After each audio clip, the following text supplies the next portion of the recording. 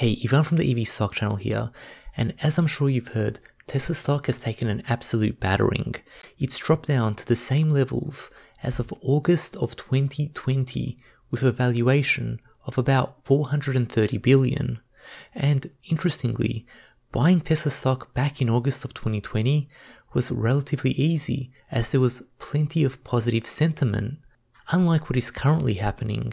So let's cut through the noise and compare Q3 of 2020 to Q3 of 2022 to see the progress that has been made in that time from when Tesla first hit a $430 billion market cap.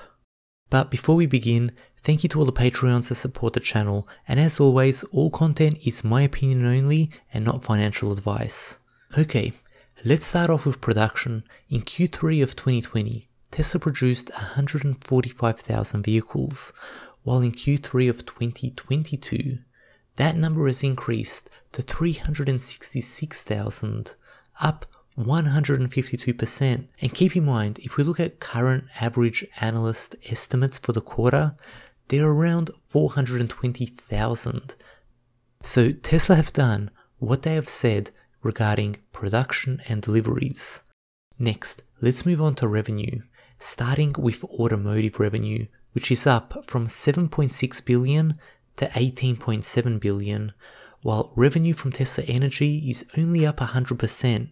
As we know, Tesla had to divert batteries from energy products to vehicles while the supply was tight back in 2020, but things are changing for the better.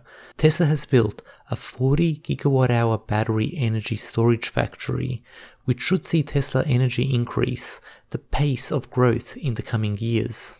Next up, the most underappreciated aspect of Tesla's business model, which is service and other revenue, which is comprised of things like Tesla Insurance, which have been rolled out to more and more people.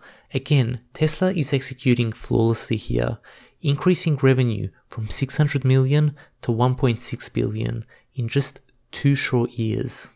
Moving on to gross automotive margins, where Tesla have again increased from 24.7% to 27.9%, which is a direct result of Tesla removing parts and processes while incorporating new technologies like the GigaPress, for example.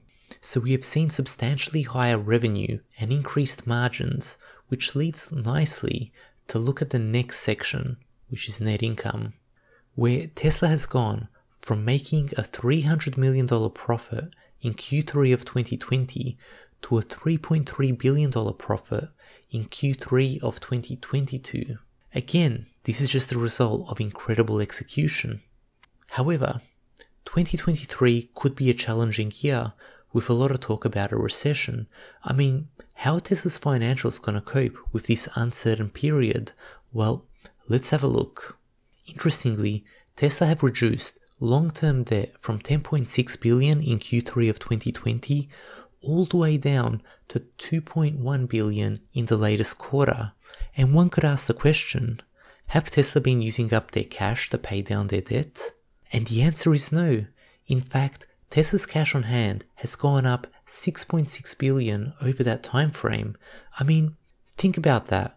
Tesla has paid down a total of 8.5 billion of debt, while their cash reserves have gone up by 6.6 billion, while at the same time building out 2 massive new factories, Giga Berlin and Giga Austin.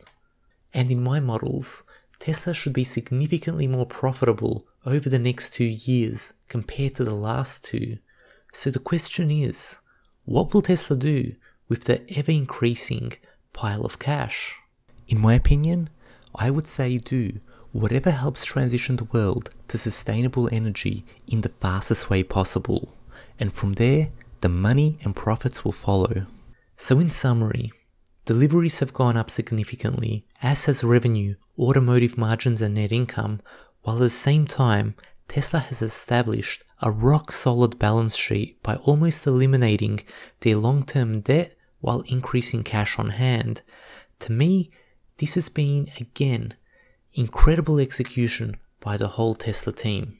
And yes, what we have just covered is only one angle of Tesla, and we will also need to look at other things like future demand, and also what's in store for Tesla over the next 2 years and beyond, which will be covered in a future episode. So, while there's been a lot of noise out there, there's also a lot of fundamental data points, and it's up to you as to what you want to focus on. So, to conclude, Warren Buffett has said, in the short term, the market is a voting machine, but in the long term, it's a weighing machine.